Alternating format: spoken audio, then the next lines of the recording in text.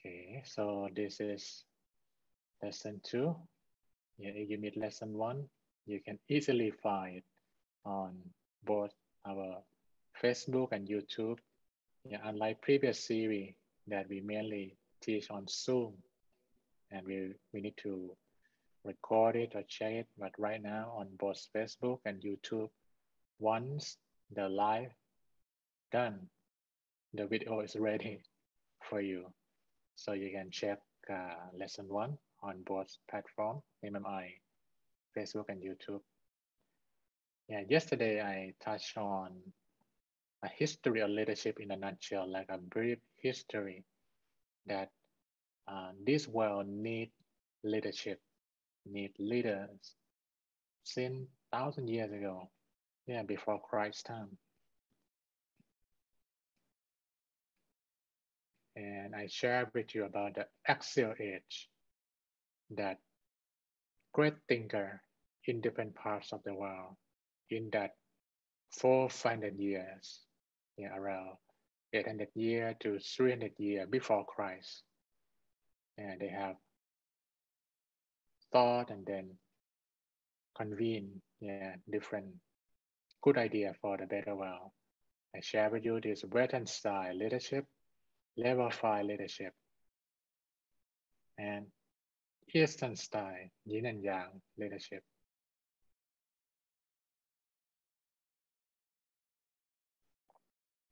You remember this map? Yeah, this how Western model ideology start in Greek, in those area with Socrates, Aristotle, yeah, expand that Western science-based world to the West, to America, to different part of the world. And China still there and right now rising, yeah, with a lot of original Chinese idea that they want to share to the world. And Buddha is right there in the middle, India, the middle way. Today we're going to explore more with the Buddha. But before we move on to those new kinds of leadership, I want to show you that the old ways of leadership that you announce from the top and then everyone need to be quiet and you must follow. If you not follow, you are out, and control the narrative with the major media. Yeah. Yeah. In the old day, we call like a gatekeeper.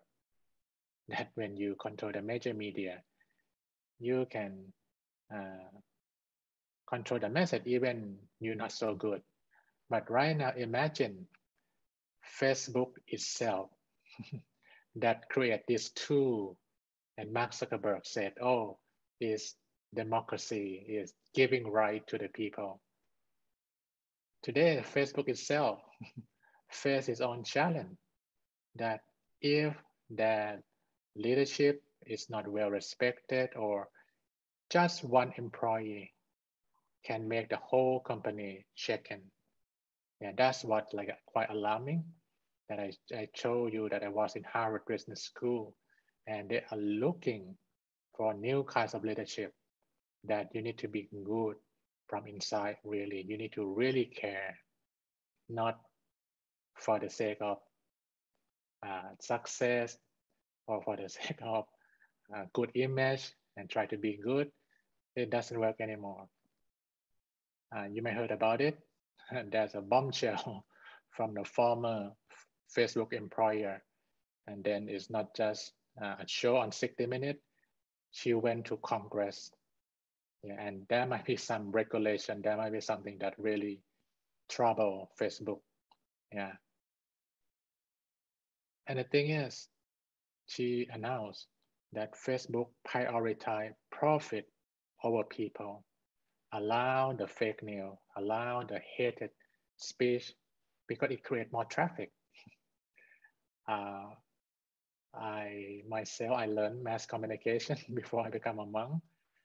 We cannot conclude now that is real or not real because Mark Zuckerberg come out and then write so many pages on Facebook deny this allegation. That's not true. For sure, we are the middle way. We're not aligned with any party or group, but I just want to show you that in this wisdom age, that everyone have access to technology, everyone had access to the microphone, and Facebook itself, who hand the microphone to so many people, have its own trouble right now. So you can imagine we are the leader and you create a tool. Now your tools trouble you. So we need to see further what will happen. But this is a time that's so interesting that anyone can move something on the map with your voice, with your courage.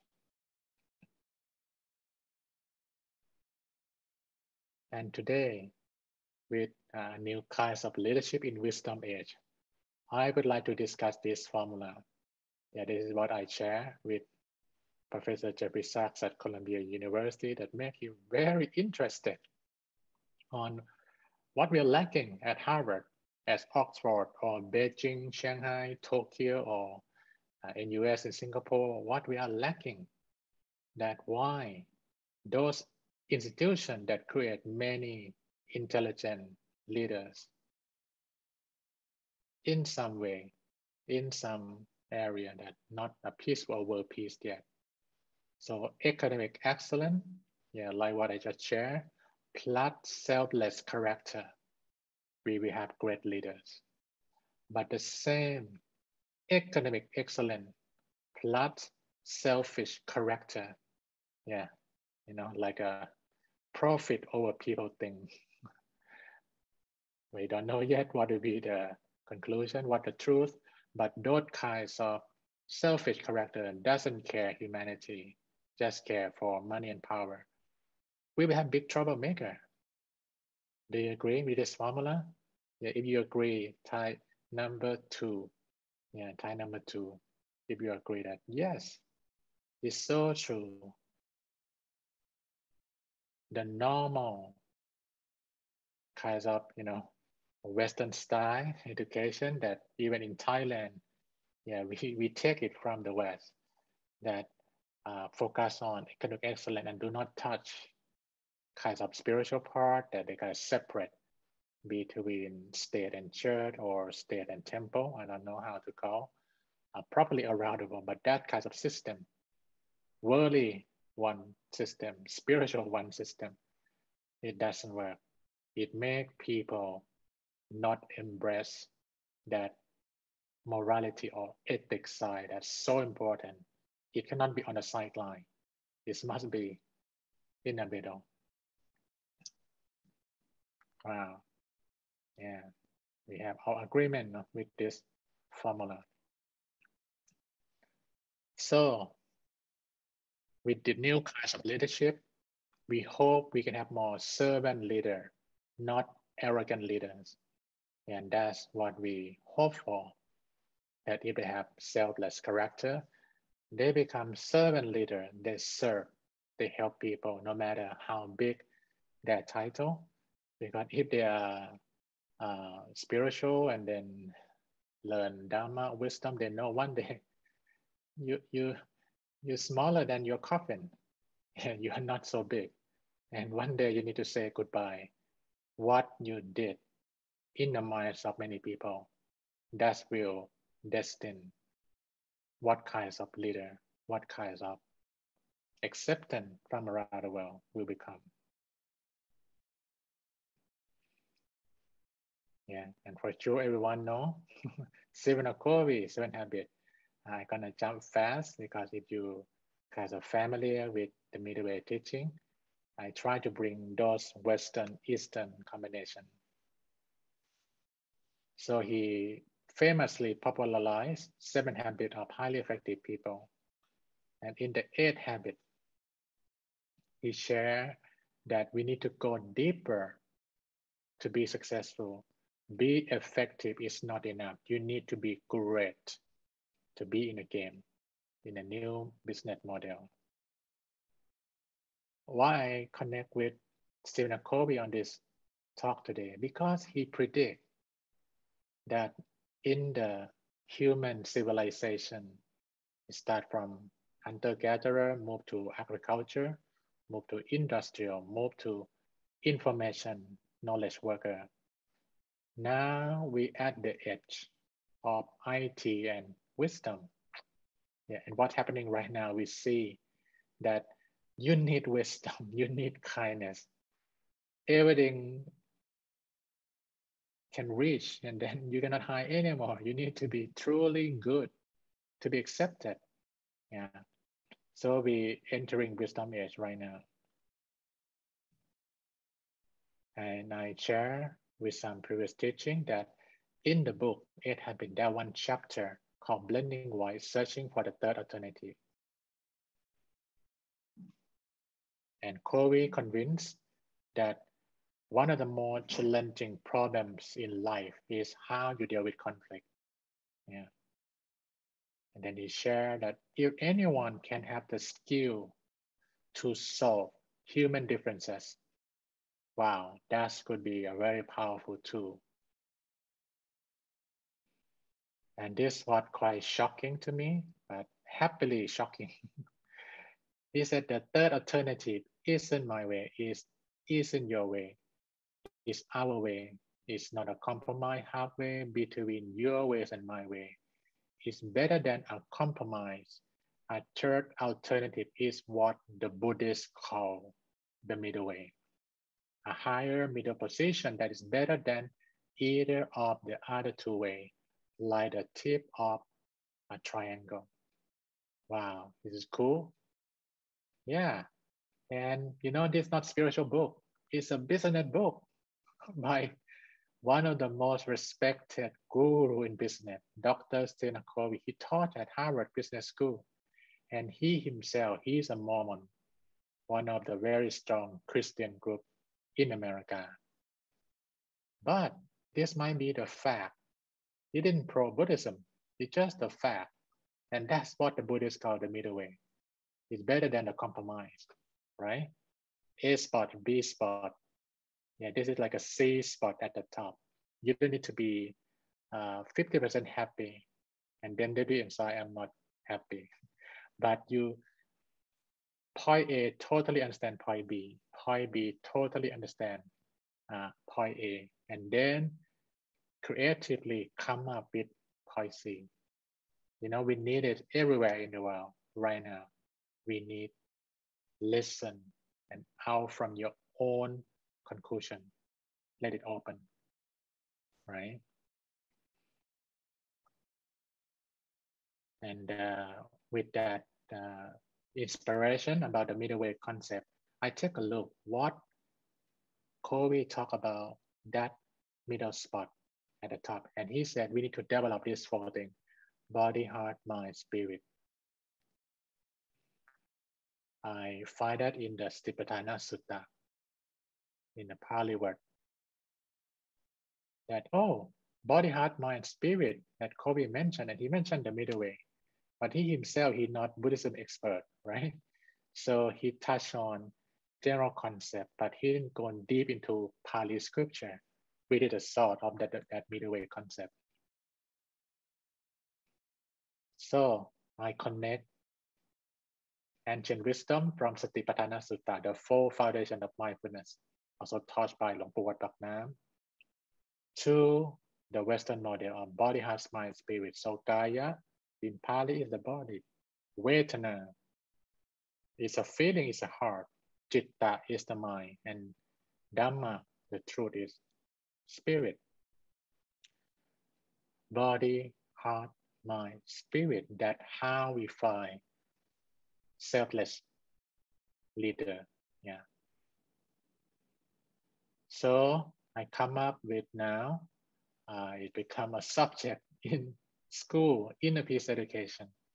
Yeah, what is this? Inner peace education, or IPE, is the scientific, systematic, simplified, and result-oriented platform of Buddha teaching. Yeah, so that will be like the main curriculum, the main system that I will share with you on this new class of leadership. And please take a look, follow me. With this body, heart, mind, spirit, any leader will try the best to have great health, great relationship, great wealth, and great fulfillment, especially the last one, fulfillment. But in the reality, health problem, relationship problem, money problem, and even fulfillment problem doesn't feel good, unhappy at the top. Yeah. How are we gonna fix this? We need to find some model that we can achieve healthy body, caring heart, intelligent mind, and enlightened spirit. Yeah, I'm not joking. I show this to Ivy League school. That's the goal. We need to develop something, not just academic excellence, but character building process in Ivy League school. Yeah, enlightened spirit. That's what I show professor. He kind of, wow, that's kind of ambitious goal for the human, but he agreed. And through that, we develop in peace education, physical wisdom, emotional wisdom, and intellectual wisdom. So this will be the main curriculum this week in the middleway leadership.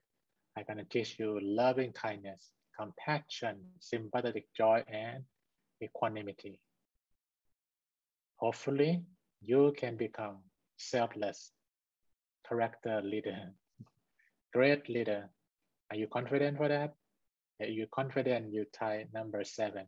Yes, I will have more and more selfless character, selfish character, no more. And I will not be a big troublemaker. I will be a great leader. Yeah, type number 7. And as I mentioned, now many things pop up. Yeah, this is Satya Nadella who transformed Microsoft. Empathy makes you a better innovator. And there's a book come out more and more on this spiritual wisdom part, the empathy edge, harnessing the value of compassion as an engine for success. You know, I'm so excited. Compassion and success come together at this wisdom age time. And you will learn Metta, Karuna, Mudita, Ubekha, originally from a Buddhist monk. Yeah. Which I will share with you. You see those kinds of terms before, but I will spin it in the way that's quite unique with timeless wisdom, evidence-based science explanation, simple practice, and inspiring example that right after the talk, you know what to do to move your spiritual wisdom.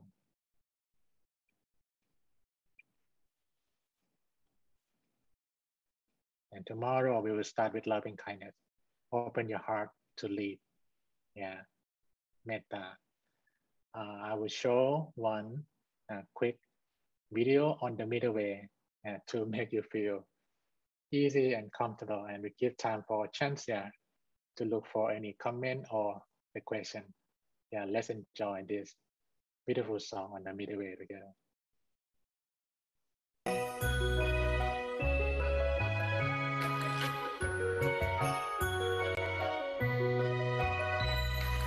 Siddhartha taught me the middle way. Happiness isn't too far away.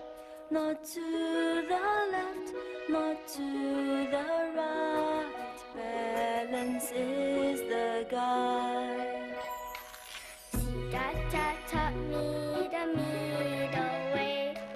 Happiness isn't too far away. Not too much work, not too much play. Balance is the way. This path so easy to follow. Pick your balance wherever you go. Now wave goodbye to your sorrow. Don't wait till tomorrow. Now I life, learn what the Buddha says. Happiness isn't too far away. Not to the left, not to the right. Balance is my guide. Not too much work, Not too much play. let's walk the middle way. Okay. Give a big hand about number 8 for wonderful Siddhartha, the middle way cartoon.